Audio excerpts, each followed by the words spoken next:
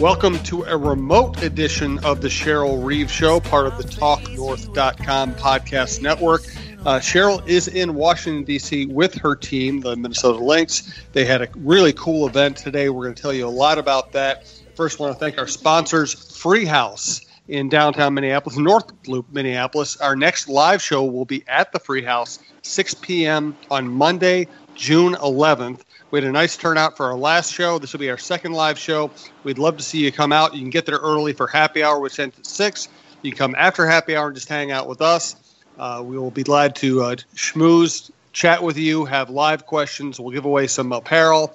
Again, great place to hang out, whether we're there or not. We'll tell you more about the Free House in a little bit. And also, Lynn Hall, which is on 2640 Lyndale Avenue, South Minneapolis. The Lynn Hall is also a new sponsor of the Cheryl Reeve Show.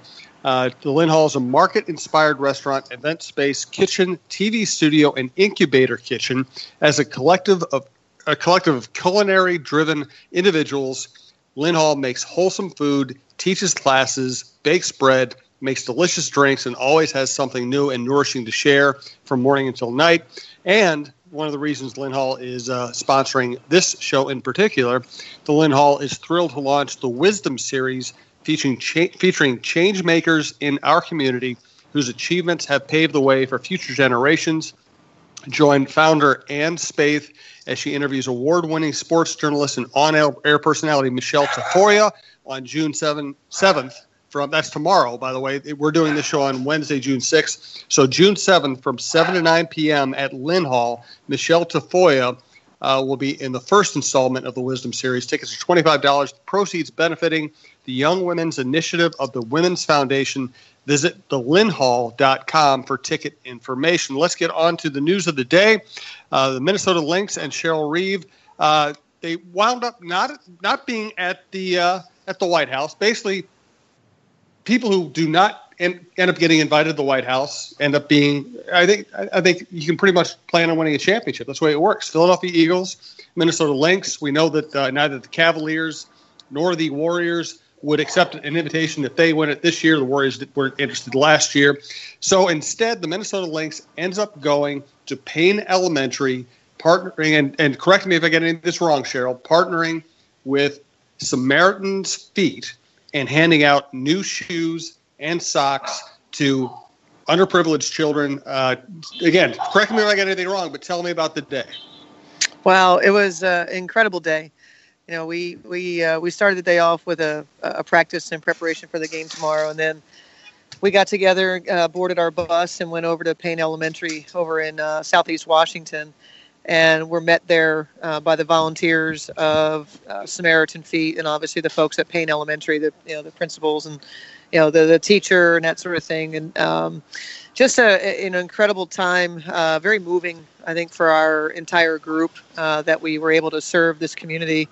We started off with an assembly where myself and Rebecca Brunson and the founder and CEO of Samaritan's Feet, Manny, that he kind of talked about his program and his story of being a young person and being impoverished in West Africa, and just kind of the journey, how it came to be, and how he's now the founder and CEO of a tremendous organization that gives shoes, provides shoes for many that don't have the abilities to have shoes. And so, yes, a tremendous day in terms of after the assembly, we had a number of volunteers, and obviously our players included, that each kid came through and had their feet washed by our players and our staff, and were issued new Jordan brand shoes along with Nike socks. And you should see the faces of these kids when these boxes were opened. And this school is a Title I school where 30% are homeless. A large population sheltered. The 100% low income. I think it was 60% at risk. And so it was just a really incredible. These kids, just reminds me how resilient young people are, the joy that they had, the way that they conducted themselves. It was really, really special. And I'm really, really hopeful for our future, the kids like this. And let me make this point, too. This could have been just a day off in Washington, D.C. for a bunch of basketball players. Your team chose to spend their day doing this. They did. And actually, we were supposed to stay in Minnesota another day and like you said, enjoy a day off before we were, headed out here to play our game on Thursday. So, we got together. It was shortly after our home opener, and the players came to me and said, Coach, when we go to Washington, when we have a few days in between, we'd like to go a day early, and to commemorate our championship, we would like to have a day of service. Is there anything you can think of that we could do? And oddly enough, or crazy enough, how life works is I had just met Manny from Samaritan's Feet. I was just introduced to him in Minneapolis the morning after our home opener. And so I rang Manny up quickly. I said, hey, I know we just met this morning, and I know we're going to partner at some point here in our community, but do you think there's any way we could pull off something in Washington, D.C. to commemorate our championship? And I'll tell you what, Manny he sprung into action, and he came to D.C. just days after we talked and partnered with Payne Elementary and just got the ball rolling. And then our staff, we really owe so much to them for being able to pull this off to the level that it was pulled off and to make it such a meaningful experience. And it's exactly what our players wanted to do, and I'm really, really proud of them. A certain faction of our country frequently tries to paint athletes as rich, spoiled troublemakers, and it's amazing how much evidence to the contrary continues to pile up. What your team did today, Kevin Durant is sponsoring a program to pay first-year tuition for kids. We see LeBron James constantly doing good things for his community or for kids across the nation. Other Warriors players are very socially conscious, including Steph Curry. We're seeing just so much of this. I know locally all the teams do a lot. I was in Randy Shaver's golf tournament the other day, and there was Rick Spielman and a bunch of Vikings employees and hockey players. It's really funny how, if you pay any attention at all, that meme about selfish, arrogant, spoiled players and professional athletes just doesn't hold any water. It doesn't. I have found I've been in sports for a long, long time. Darn near 30 years in terms of being a professional, and everywhere I've been, the athletes are the same, which is they're really in tune to ways in which they can help their communities, and they understand how empowering it is. Specifically with the WNBA, it's what we're about. It is a huge part of our identity, that it's so much more than basketball, that we're able to use sport as a vehicle of change. And so for us, we were here representing the Minnesota Lynx and our championship, but we also were standing there for 144 players of the WNBA, because this is what we're about. And like you said, I think it's professional athletes everywhere, and really collegiate athletes as well. Everywhere I've been, they understand the impact that they can have on their communities and, financial help. And so, yeah, I don't share the same belief of the faction that you mentioned. My name is Jim Suhan. This is my network, TalkNorth.com. Cheryl has added so much to the network. I'm very appreciative of her being willing to spend her time with us and our audience. Brandon Morton is our producer. Do want to thank again Free House, North Loop, Minneapolis. Our next live show with Cheryl will be 6 p.m. on Monday, June 11th. Please come out and hang out with us. We'd love to see you. We love meeting our listeners. I know Cheryl loves meeting Lynx fans and women's basketball fans anytime she can. Tell you a little more about Free House, again, on Washington Avenue in North Loop. They have a beautiful outdoor patio. They have a really cool bar area. They make their own beers, including a bunch of experimental beers. They have a huge restaurant area. There's always lots of room.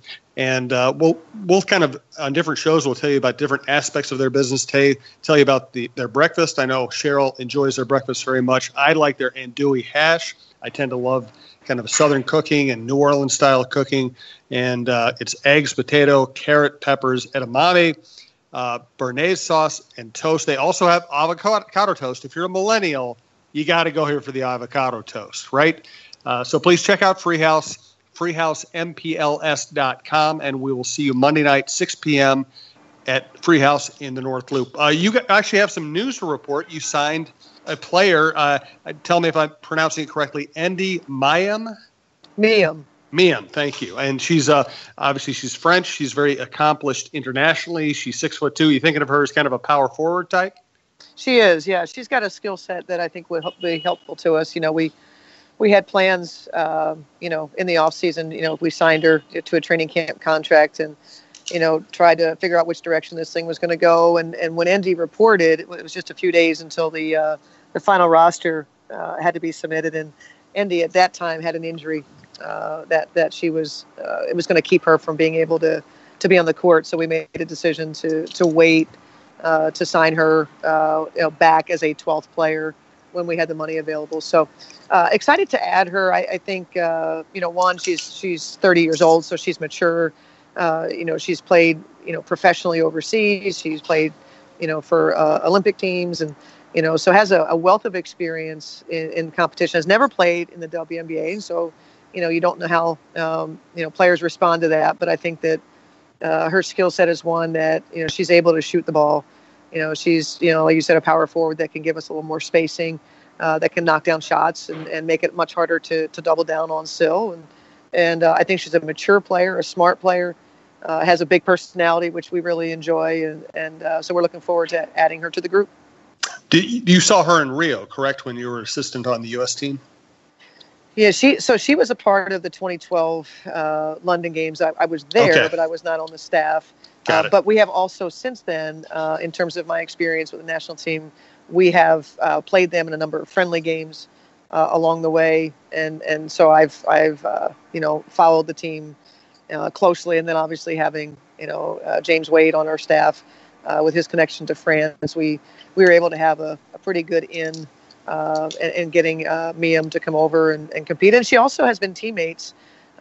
She's currently a teammate of Cecilia's Zandalicini. They played in Italy together for the Schio club. And then also Simone Augustus has history with Endine. She, at some point, I don't know which team, but they were teammates. And so Simone was very excited to hear that we were going to add her. So we're excited to get her out there and see what she's got. At our last live show, we were talking with Steph Shimp, who is a co-owner of the Blue Plate restaurants, including Free House, and she was mentioning how when she goes out to D.C., Amy Klobuchar is one of the politicians from Minnesota who really makes time for her constituents when they're out there. Did you get a chance? Was Amy there today? Did she get a chance to be out at this event? Wow, Jim, we had such an incredible showing from our Minnesota contingency. It was really, really special. We had Congressman. It was Congressman Emmer, Congressman Dolan, Congressman Peterson, all made an appearance at the event. In addition to both of our senators, who it's incredibly empowering, to be professional women athletes and to be one of just 4 states that has historic representation in that both senators are female, and to have them be so incredibly giving to us and representing us today. They were the ones that proclaimed our championship and talked about our successes on and off the floor. Talked about what fans they were. Senator Smith talked about being at Game 5 at Williams Arena when we won, and so they just get it. Senator Smith was there as lieutenant governor in October at the governor's residence when Governor Dayton celebrated our championship with us. So. We just feel very, very connected to this group. And so for them to make the time to come out to the Payne Elementary School, it just made the experience all the more special. And, we had Representative Frankel from Florida. We had from the Congressional Black Caucus, Sheila Jackson Lee, who's a representative from Texas. We had representation from Human Rights Campaign. We had a representative from the NFL Players Association. It was really, really incredible and very, very empowering. And so it was special, and I'm so appreciative to how great Minnesotans treat each other. That's great stuff, and I love seeing the photos. I'm looking forward to hopefully we'll have something in the Star Tribune on Thursday off of this. Let's talk a little bit of basketball. We're going to save kind of the in-depth basketball discussion for Monday night, but let's just hit